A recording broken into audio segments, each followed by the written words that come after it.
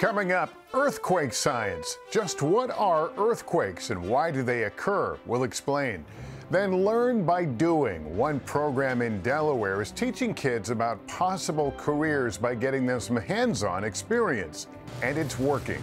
I've learned new skills that I might not otherwise have learned. My original plan was culinary when I first got here freshman year, but when I got into auto tech for a 4-day rotation, just fell in love with it. Also, incredible journey. This dog was able to find her way back to the shelter after getting lost for a couple of days.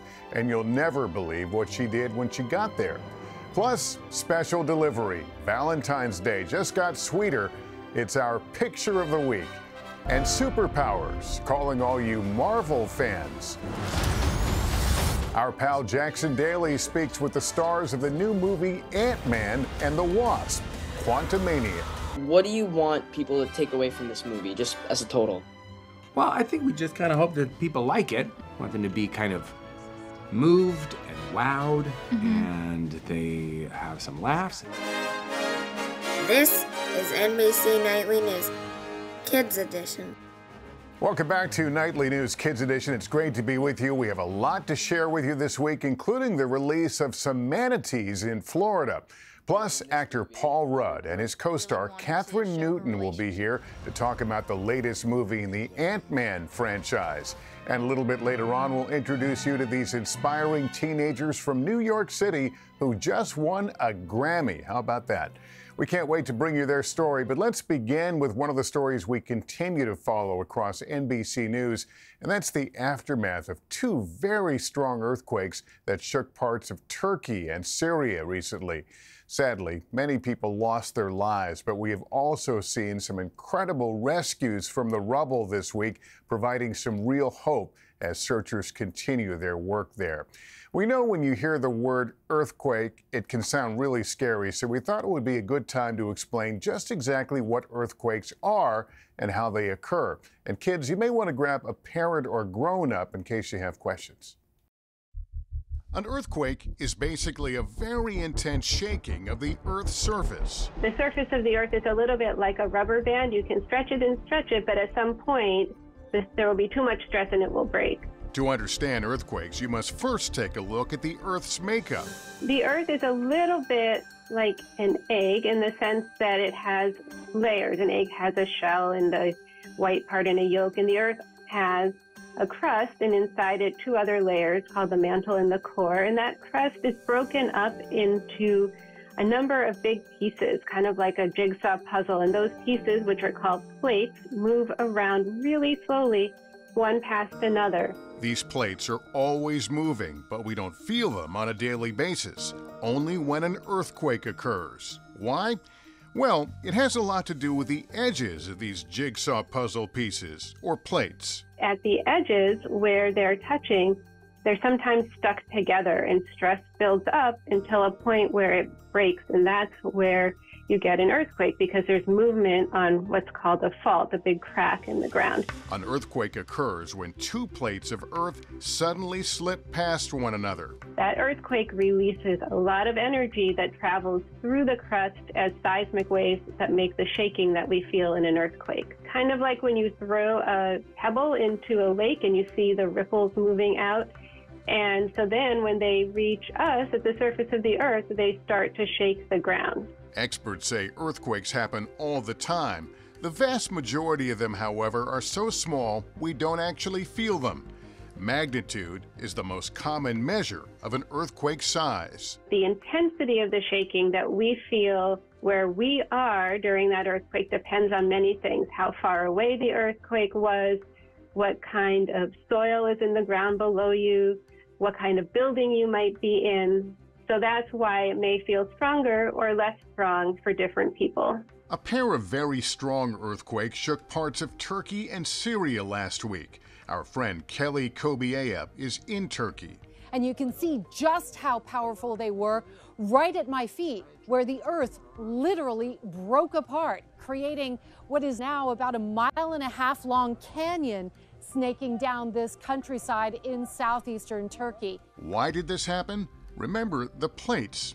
Experts say there are 3 plates coming together in Turkey, And another reason why this quake caused a lot of devastation, there were many buildings, some not built to modern standards, and lots of people living in the areas. Did you know earthquakes occur around the world, including here in the United States? They're not uncommon in places like Alaska, Washington State, Oregon, and California. When you have two plates coming together, there are often many faults in that region. And California is a great example where we have on the western side the Pacific plate and on the eastern side the North American plate. And there are a number of active faults in the region that passes through California. It's common for aftershocks, usually smaller quakes, to occur for days, weeks, and even months after the main earthquake. We know this could all sound very scary, but there are some things you and your family can do to help protect yourselves in the event of an earthquake. One important thing that you can do is to get underneath a sturdy piece of furniture if you start to feel shaking. Hold on to it and cover your head. And that is called drop, cover, and hold on. You should also get down low if you're outside. But first, remember to try to move away from any buildings to an open area that's not near any structures, trees, or utility poles, and stay down low until the shaking stops. The history of earthquakes can at least provide scientists with clues into where the next major earthquake might strike. All right, meantime, another story making news this week. Wildlife officials in Florida are releasing at least a dozen manatees back into the wild. The animals are being brought one or two at a time to Blue Springs State Park in Orange City. Once there, several workers are helping to carry the massive marine mammals down to a small beach where they will introduce each one back into the water. The hope is the manatees will join up with a large herd already in the water at the park and return to a normal way of life.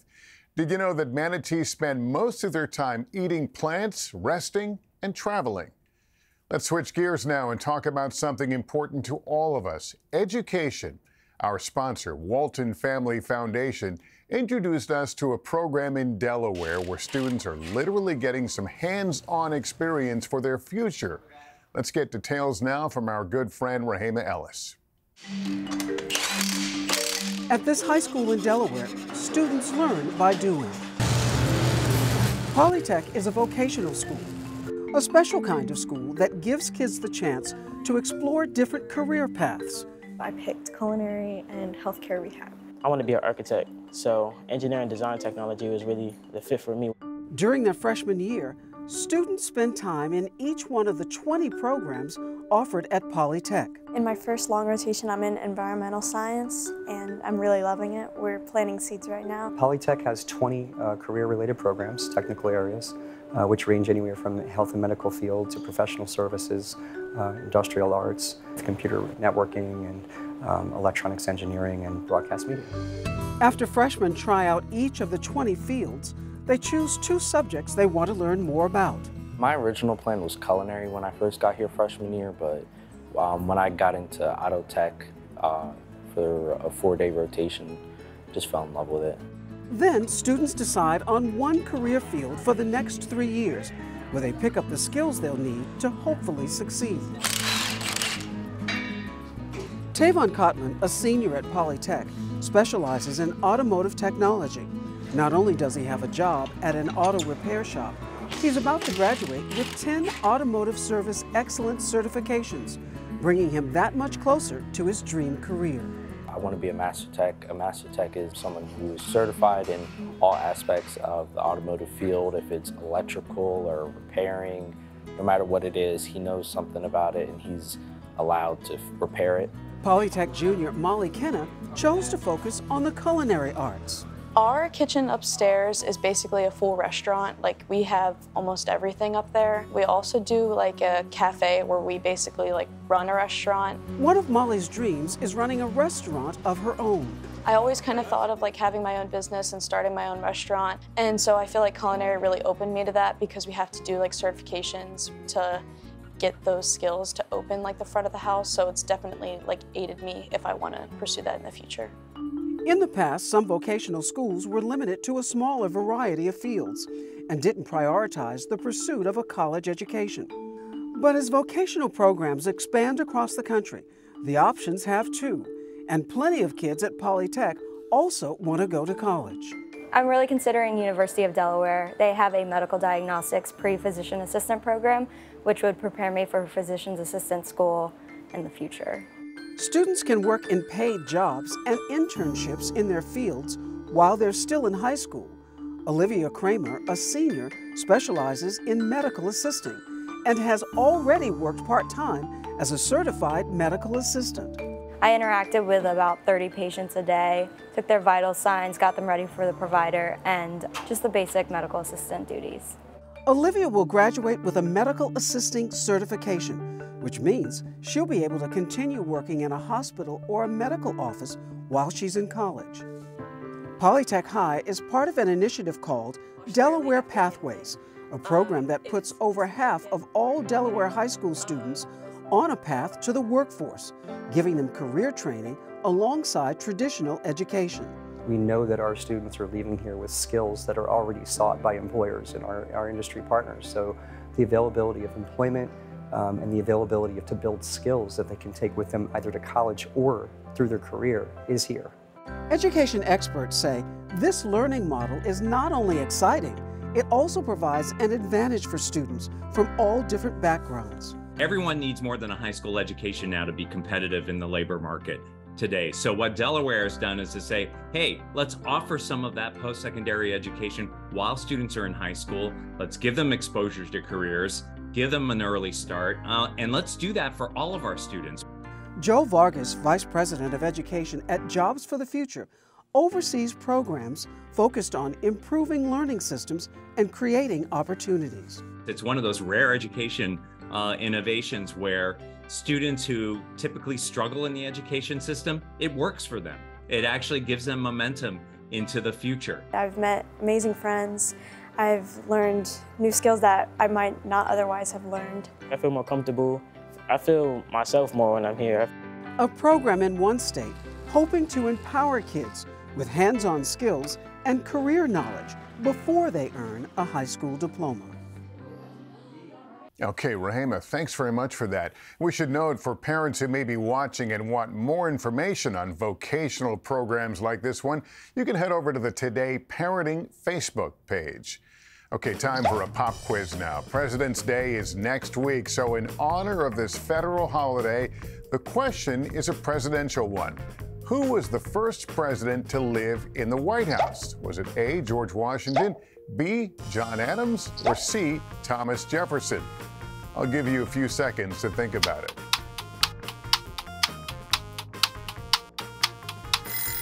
Okay, time's up. The answer is B, John Adams. Although President George Washington commissioned the construction of the White House, choosing the site and approving its design, George Washington never actually lived in the White House. His term ended before he could move in. So that honor went to President number 2, John Adams. In fact, George Washington is the only U.S. president who never lived in the White House. Now for our picture of the week, and it's a sweet one. Dexter and Pilot, facility dogs at Children's Memorial Hermann Hospital, delivered Valentine's Day cards and smiles to patients and staff this week in Texas. Talk about a special delivery that is terrific. All right, let's turn now to the entertainment world. For all you Marvel fans out there, this is a big week. Ant-Man and the Wasp, Quantumania, hits the theaters this weekend. It's the third movie in the Ant-Man franchise, and our pal Jackson Daly got a chance to catch up with two of the film's stars, Paul Rudd and Kathryn Newton. And kids, the movie is rated PG-13, so you may want to grab a parent or grown-up before watching. You're sending a signal down to the quantum realm. Turn it off. Now!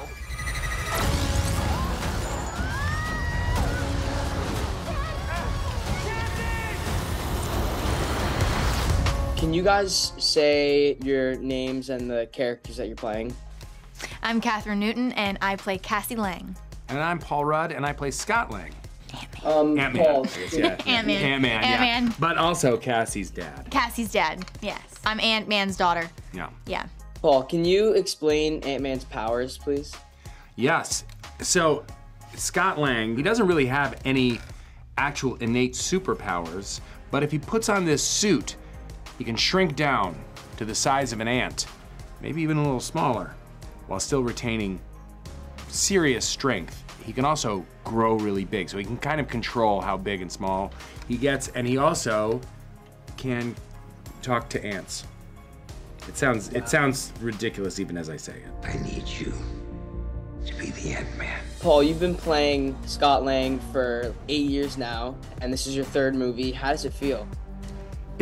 It's amazing. It's such a fun part to play. It's an amazing thing to be working with Marvel, working with people like Catherine and other great actors, and just to be a part of something that, you know, has such kind of a fervent fan base all over the world, and people who love Marvel comics, and you know, to get to kind of work in this arena with such amazing people is a blast. You know, if I had something like this when you were gone, I could have found you.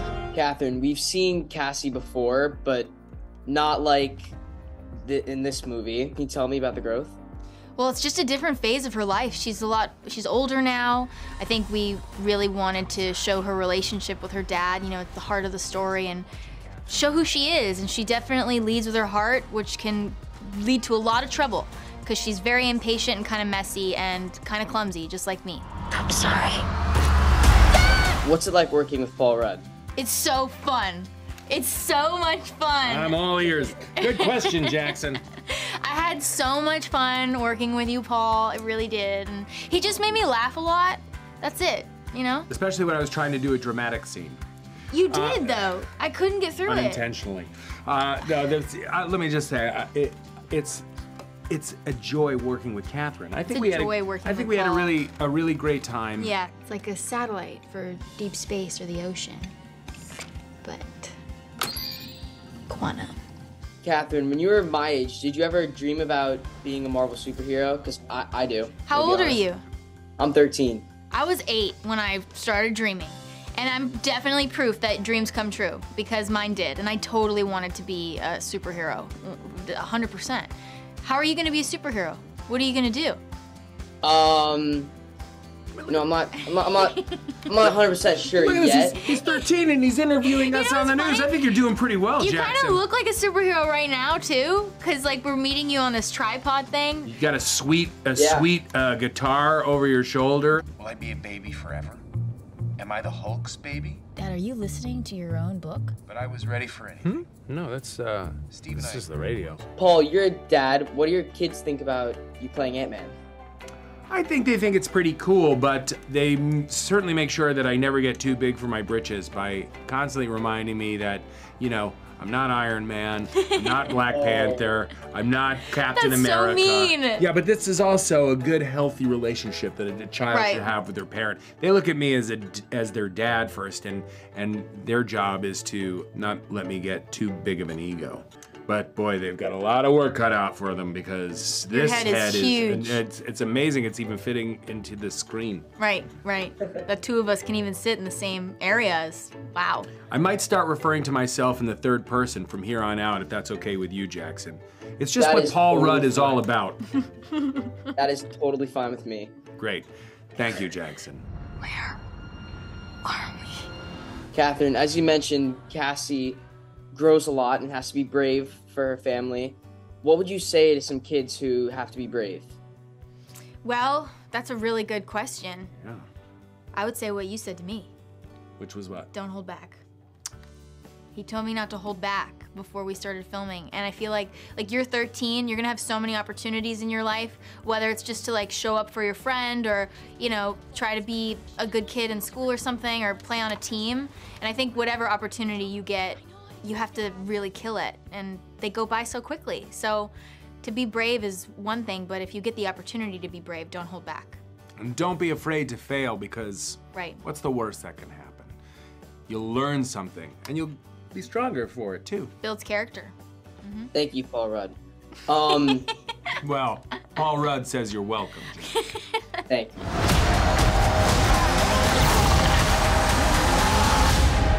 The hell of your league, Ant-Man. What do you want people to take away from this movie, just as a total?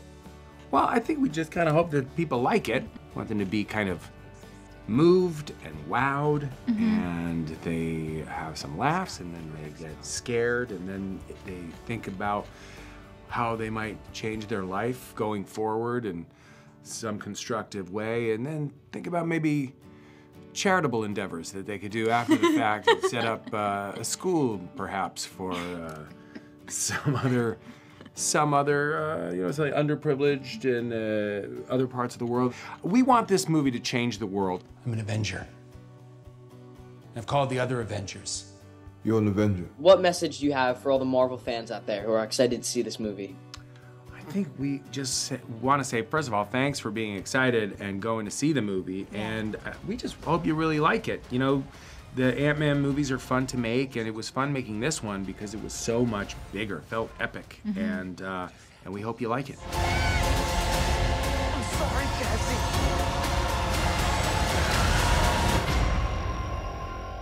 Jackson, thanks very much. What a fun assignment. Now let's head to El Paso, Texas for a story about love and finding your way home.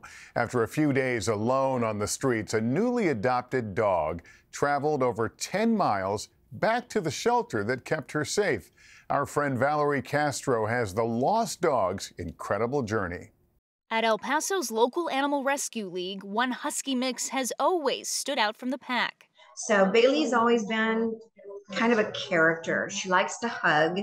She's super friendly, lovey, cuddly kind of dog, but she's big. And our big dogs don't get adopted as quickly as our little dogs do. That's Animal Rescue League director Loretta Hyde. She worked hard to get Bailey into the right home, but not long after her adoption, the call came in that Bailey was on the loose. We put it on every social media outlet that we had to let people know, and then they were saying, okay, we've seen Bailey at certain sightings. Boom, we'd take off, go look for her. But by the time you get there, they're gone. You know, they don't stay in one place. Reported sightings of Bailey by concerned community members kept moving in the direction of the shelter. The night before she showed up, I told one of our board members that had been out looking for her that she's on her way home. And she goes, "You're crazy." I said, "Mark my words, that dog is going to be back at the shelter soon." And sure enough, after 2 long days in the middle of the night on the shelter's Ring camera, this notification. They looked on the Ring camera and go, "Is that Bailey?" And they turned on the Ring camera microphone and go, "Bailey." And she jumps up right in the middle of the camera like, "Yeah, hello, it's me. Let me in. I'm cold. I'm hungry." We're going, baby girl. We're going. Bailey traveling over 10 miles all the way back to the shelter. Animal Rescue League employees rushing over in the middle of the night, making sure this beloved dog got food and shelter. Okay. It's okay. This energetic dog now safely settling back in with her new family. For Bailey to get this much attention, I just hope it brings people to make them aware that shelters have wonderful dogs and cats that need to be rehomed. Ah, Valerie, what a great story. Thanks for bringing that to us. Finally, in our Inspiring Kids series, a group of teenagers from New York City took home one of the highest honors in the music world recently, a Grammy. The New York Youth Symphony won for Best Orchestral Performance in a category with some of the most famous names in classical music. Our good friend Harry Smith has the story. Out of the shadows and solitude of the pandemic came music, beautiful, transcendent, and surprisingly youthful.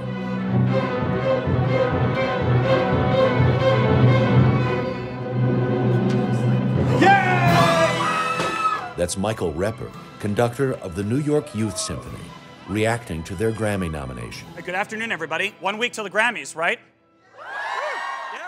The fact that they're the first youth orchestra, that we're the first youth orchestra to ever get this nomination, is both thrilling and shocking. Somehow, the Youth Symphony figured out how to record an entire album while socially separated, section by section, part by painstaking part. Cellist Noelia Carrasco. I was like ready to do anything. I was ready and willing. And so hearing this project, and with it being my first year with the orchestra, it was just so exciting. Remember the spring and fall of 2020? Indoor concerts were viewed as super spreader events. Rehearsing together, out of the question. Clarinetist Joshua Choi. But I really missed gathering everyone in one big room, being able to play as loud as we can and being able to connect. I just really miss that sound. All of the compositions on the album are by Black composers. Well, we could make a recording of another Brahms symphony, or we could share this remarkable music by these tremendous composers that should be known. The pieces by Florence Price, Jesse Montgomery, and Valerie Coleman had not been recorded before. Violinist Jessica John, just 12 during recording. I myself didn't know these composers before joining New York Youth, and in that way, New York Youth has sort of been like a gateway for me to explore more of these composers. Their purpose-driven performance landed them in contention against orchestral giants, the Berlin Philharmonic with John Williams and the LA Philharmonic with Gustavo Dudamel. Bassoonist Kennedy Plains. I thought it sounded good, but I never thought like New York Youth Symphony good would also be like Grammy nominee good and like Berlin Philharmonic good. So I saw the news and I ran into my room, told my roommate, and we're just staring at each other for like 30 minutes. This piece by Valerie Coleman is called Umoja, Swahili for unity. We were all isolated. We were all in our homes, and what do we want? We want to come together. We want unity. If even from a distance.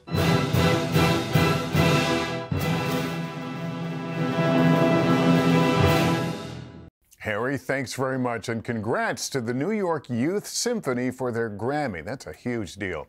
Well, that's going to do it for us. Parents, just a reminder, if your child has a question about any topic in the news, email a video to us at NightlyNewsKids@NBCUni.com, and we'll try to answer them in an upcoming episode. You can also follow us on Instagram at NightlyKids. Thanks for watching, everyone. Remember to take care of yourself and each other. So long.